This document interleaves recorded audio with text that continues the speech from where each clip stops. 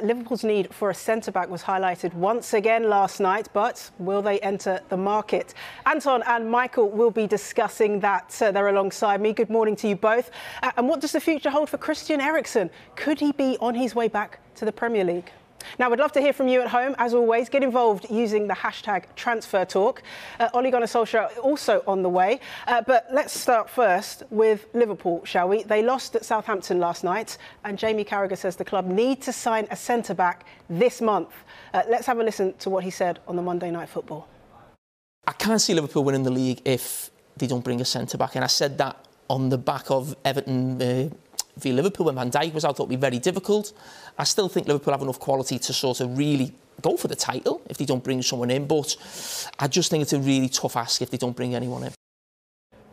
Well, Anton, I think Carragher was pretty clear there about what Liverpool need. Yeah, and in fairness, Jess, Jamie's been pretty consistent on this issue on Monday Night Football since the injury to Virgil van Dijk in October.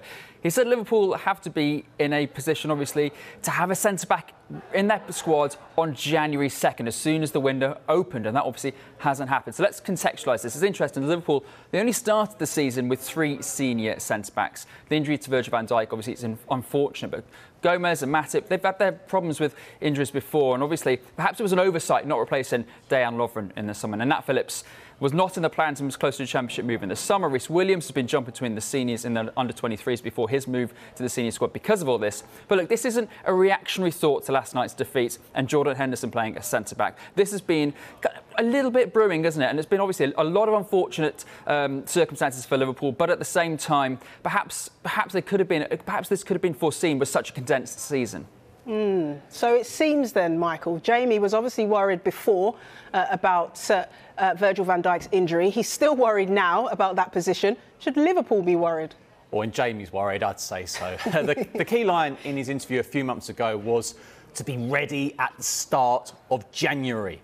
And that doesn't look to be the case as it stands. I mean, the stance after Van Dijk's injury was, we'll be fine. But it's clearly a concern now. The positive news, of course, for Van Dijk is recovery looks to be going well, but still no return date. And let's be honest, there's plenty of league games to come. The FA Cup gets underway in a few days, and of course the resumption of the Champions League. What interested me though last night was Jurgen Klopp highlighting that this defeat was a poor performance. He doesn't usually say that. His club captain, so influential in the middle, Jordan Henderson, the latest to move to the back. So few issues at the moment for Liverpool. Yeah, you mentioned Henderson there. Anton, what we're seeing is Liverpool's club captain and one of their best midfielders, long been their leader on the pitch, having to play out of position.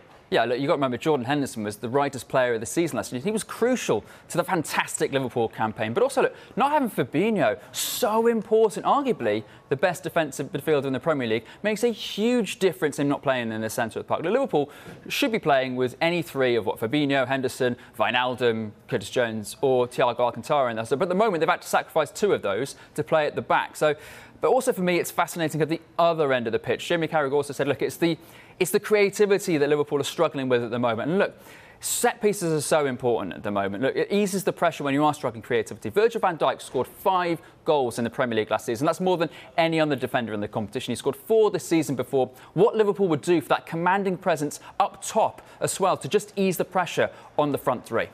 Well, maybe, you know, what we're seeing here is just how important Virgil van Dijk was as a player. Let's have a look at his stats. And, you know, they're so impressive. With Virgil van Dijk in their side, Liverpool have won 35 games. Without him, 6. I mean, you just look at that there. The win percentage goes right down with him out of the squad. 50% it drops to. We love a with and without graphic, don't we? And certainly when the results are clear, the answers are clear. Look at the points per game, as you say, the win percentage, and the goals conceded per game as well. You look at them. I mean, Anton, we love a with and without stat here, but if you look at that, but the amount of games, that's the only thing you do have to look at as well with the with or without. Yeah, and also, look, I mean, the points per game, isn't it? That's going to be crucial because they're so tight at the top of the Premier League, between the top 7 pretty much at the moment. So any kind of dip in the points per game could be crucial, even if it's just over the next few weeks.